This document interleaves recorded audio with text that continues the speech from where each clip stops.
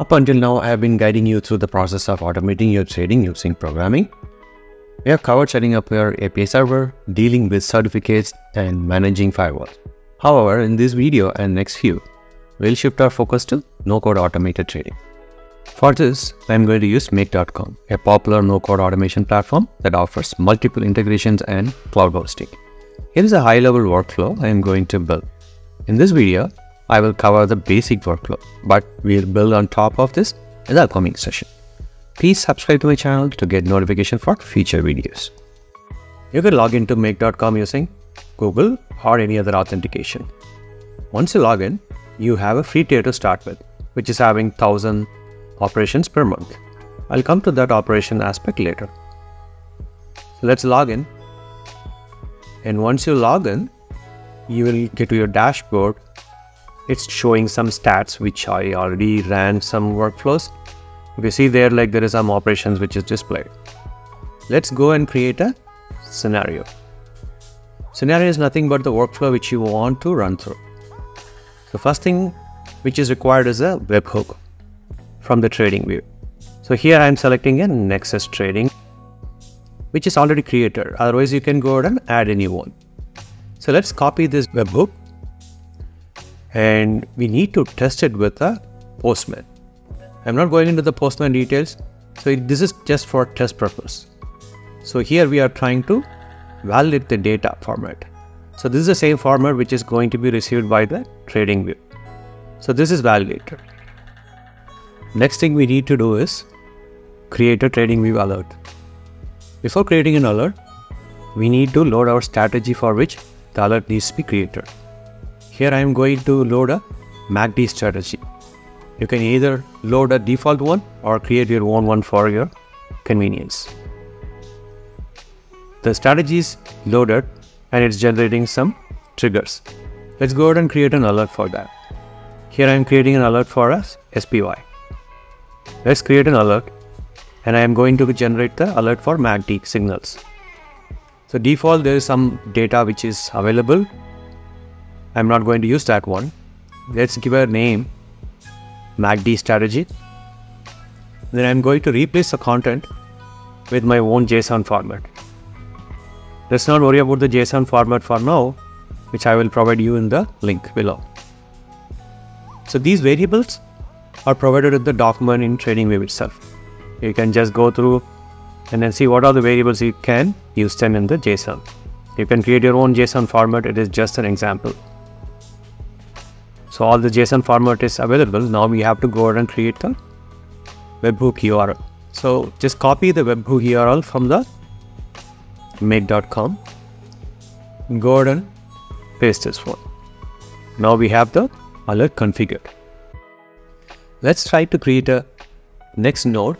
Here I am going to create a router node, which is for redirecting the traffic based on the incoming signal. So there are two routes I am going to set it up. One is for buy and another is for sell. So here I am going to set up a filter. Let's call it buy. You can see all these variables coming from the previous node. So let's grab the signal variable and then say if it's a buy, execute this node. Similarly, on the other side, we wanted to do a sell signal. Let's call it as a sell. And again the same thing. Copy the signal value and say sell. So now you have a rule set on both sides. So based on the incoming data, if it's a buy, execute the buy node. And if it's a sell, execute the sell node. So now, what is that something we are going to do when you receive a buy or sell? We want to call a brokerage to send the order. Okay, here I am going to use an Alpaca API, which is pretty simple. And just expect a API key and a secret, which is a very simple authentication and a simple API. Let's open the document to see how the create order looks like. It's a simple URL. You have to pass two headers, which is API key and a secret, and a body which has got all the details you want to set. Let's go ahead and regenerate the API key. I already have one. I'm just for a demo purpose, I'm going to regenerate. here only the key will be displayed always, the secret will be disappearing. So copy this key and secret somewhere, don't disclose it. And let's also check a position if we have got any in this. I don't have any position. Now let's test the API. Go ahead and use a URL, whichever is mentioned. Again, as I mentioned, like we have to add two headers, API key ID and the secret one. Copy those two keys like which you have stored already. Set the body to a raw and JSON format. Here, this is a simple format. There is an example in the doc, like just copy them. I'm going to test it with a SPY signal, by market. I'm going to execute them, send the API. We got the buy signal for SPY. Okay, now things are working from the other side. Now let's create the same HTTP request, what we did Postman, inside the make.com. It's pretty much the same thing. You need URL, the method, it's a get or a post. In this case, it's a post method because you are going to send a body with a JSON format for which you need to say which signal or a symbol or a trade you are going to do. So select a post, add those two headers which is required. As I said earlier, like the key and the secret.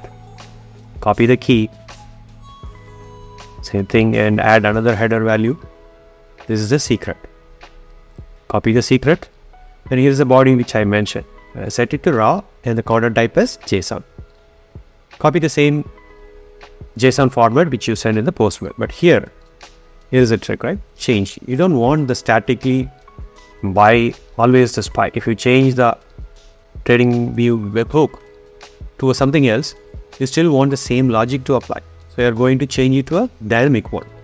So copy all these variables, whatever you want, to refill with the static ones. That's pretty intuitive. Whatever is static, you just keep it as is, because you are not going to change based on the incoming data. Just keep it as is. Here, if you see, like you have a lot more parameters to send it. It's a date trade or good until cancel. We also need to pass the response because we are going to do some more operation on top of it. We need those data as well. Similarly, do the same for sell side as well. Nothing different. Since the signal is going to be dynamic, like it's pretty straightforward. Do repeat the same thing again for sell. Copy them, and it should be good to go. Okay, both are done. Okay, finally we have all the nodes in place. Let's run one time manually. Let's go to the Postman and send a webhook. That way we know it's working into it. We send webhook, it's working fine. We got a buy signal and it executed. You see the position change from quantity 1 to 2. Okay, let's also try to test the sell side of it. Now I'm going to change the JSON to sell and then set it again. Okay, now this the below node is executed and you can see the position is cleared. I send a to sell signal. Now things are working end to end. Let's go to the TradingView and enable the alert. It's activated. Now you can see it's active and already generated 2 alerts. Right, you can see the values like displayed for buy and sell. Now let's go and save them and make it into production. Make it active. Now the whole workflow is active. Now you go to the history and see like it's activated. It says like scenario was activated by Nexus Vision. And let's clear the log so that we know like any new messages are coming. Let's wait for a few seconds. Assuming we will get an alert. I'm doing a fast forward of this video because it's a 1-minute chart. It's going to be pretty long. I'm not sure whether I'm going to get alert. Okay, I don't think it's helping. Let's go ahead and create a 5 seconds chart so that we get a little bit more faster. I'm going to create a new alert with 5 seconds, replace the JSON and disable the 1 minute and activate the 5 second. Let's now see if we are able to get the signal pretty fast. Okay, now I'm fast forwarding a little bit. Let's see. Okay, I got a signal. I can see there is a log It's showing the data sell signal. Let's now go to the Make.com and see the history. Let's copy it. It doesn't refresh automatically. Go to the other tab and yeah, okay, history. You can see a success. Okay, we got a position now, and that's it. Like, it's now working end to end. Like, we got a first as a short position. It's up to you to implement the logic. If you really don't want to enter the short, all this logic have to go into the block saying like don't execute the sell signal. Here we are putting everything in one screen, so it's pretty visible. And once we get an alert, we can see all of them in action. Okay, you see the flow got executed and the Alpaca got the order. Hope you got a better view of how things work end to end. It's just a basic one. I'm going to put a lot more content into this, integrating other brokerage platforms and other functionalities which we can explore using Make.com. Thanks for watching this video. Looking forward to another session.